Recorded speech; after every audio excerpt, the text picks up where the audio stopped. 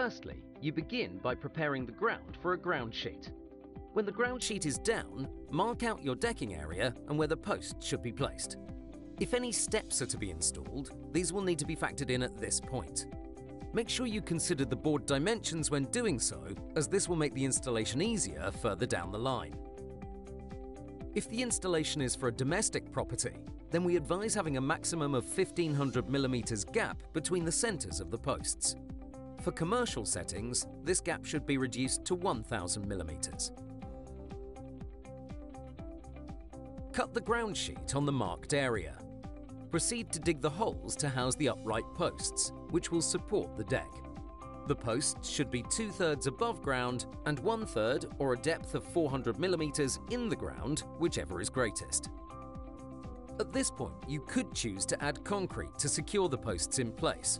They'll need supporting in position whilst the concrete sets. Alternatively, you could support the posts in place to allow continual work on the deck frame and apply the concrete at a later stage. This would be typical of an elevated deck over 600 mm in height. To stop the PlasPro post from sliding out of the concrete, screws can be applied to the four sides of the base of the post to create a hole in the concrete. PlasPro can be cut using a normal chop saw, preferably with a TCT blade that has fewer teeth. When cutting, it's advised to wear safety glasses and ear defenders.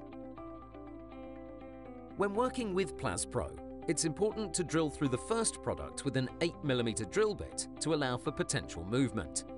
In colder weather, it may be necessary to pilot drill the item being fixed to with a 5 mm drill bit. If the head of the screw is to be submerged, for example when fixing a fascia board over the screw, use an appropriate size flat drill bit, such as 15 to 22 mm, to submerge the screw head. The outer edge of PlasPro is its strongest point, so when fixing the product, ensure you drill the holes 10 to 12 mm away from the edge. If the decking is adjacent to a wall, the first product to install is the PlasPro 125 by 50 mm that is connected to the building as a ledger, packed 10 mm from the wall to allow for drainage. Continue to fix PlasPro 125 by 50 mm as bearers to the side of the posts, parallel to and at the same height as the ledger.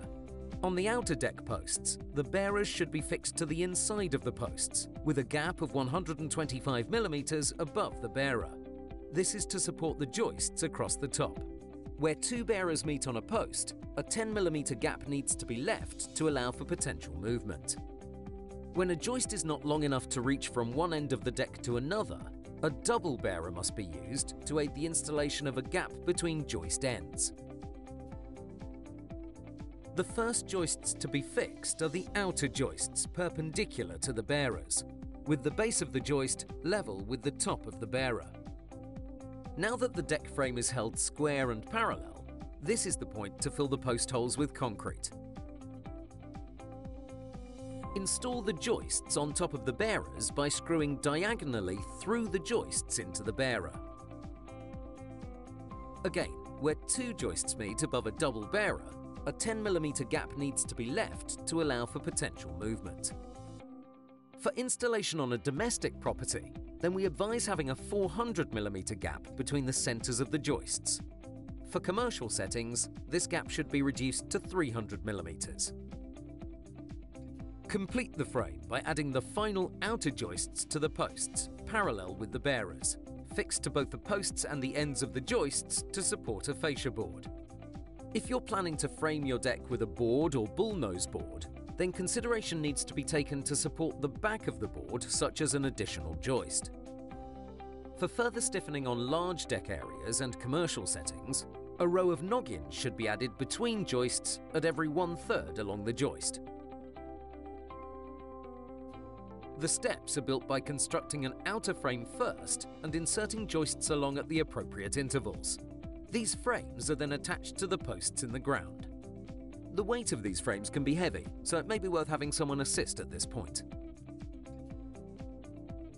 When the joists are fixed and complete, it's best to consider if there'll be any lighting used in the design at this stage.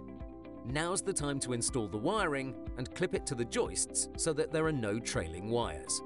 Now that you've completed your subframe, watch our installation guide on fitting your Millboard decking.